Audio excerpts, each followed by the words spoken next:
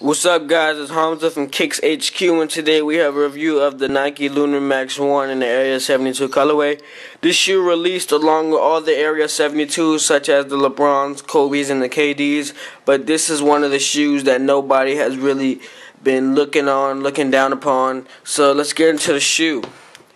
As you see, the whole shoe is that nubuck material in the black. And then you have a lot of key features of the shoe. The toe box is a mesh netting.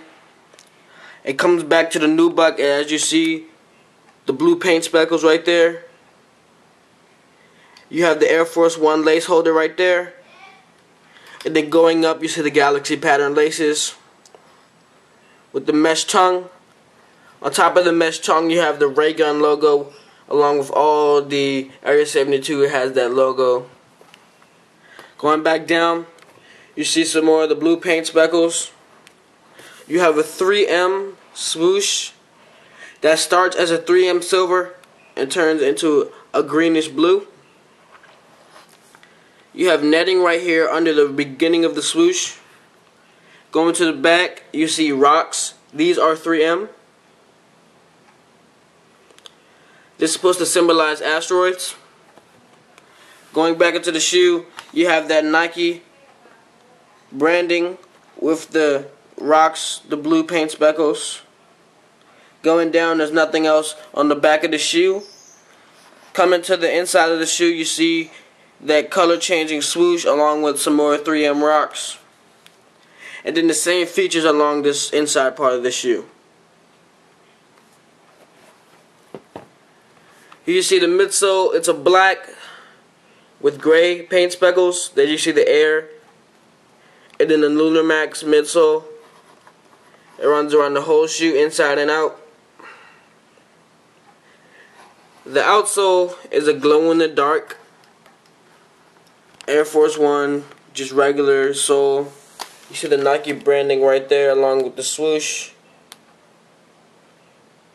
as you can see right there as it's focusing. You have some traction pads in the star pattern right there. And you go back to the regular cut down traction pads. And then it comes back into the stars for along the borders.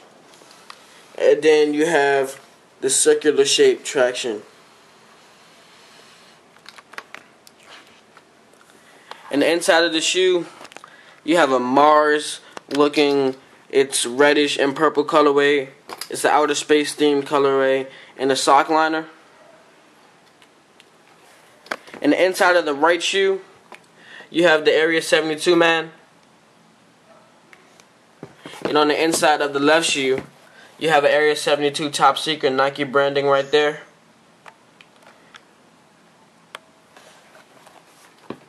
This shoe is one of the most, out of all the Area 72s, this shoe I believe is one of the most underlooked, underrated shoe, because this shoe is a very nice shoe. All the shoes have the 3M, but I think this incorporates it better in all the Area 72 outer space themed, such as the asteroids, the outer space sock liner, and the blue is supposed to resemble stars.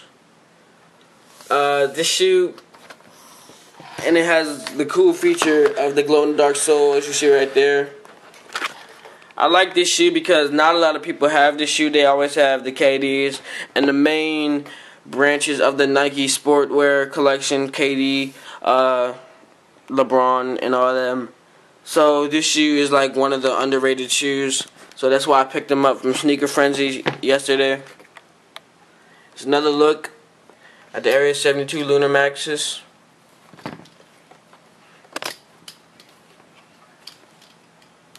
And this has been a review of the Nike Lunar Max in the Area 72 colorway. Remember to like, comment, rate, subscribe, and all that. See you soon.